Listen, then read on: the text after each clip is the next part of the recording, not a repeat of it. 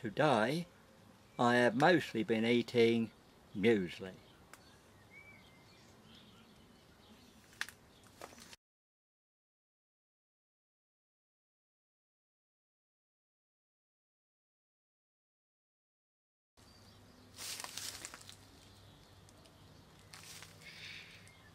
I think I've spotted a butterfly.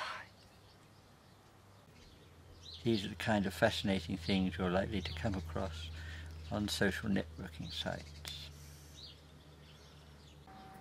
When newspapers and television news use social networking sites for their news stories, all they're really doing is repeating somebody else's reaction to something, which I wonder if anyone else would call that news or even interesting.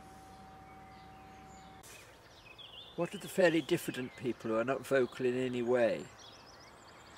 What happens to their voice? Why aren't they counted?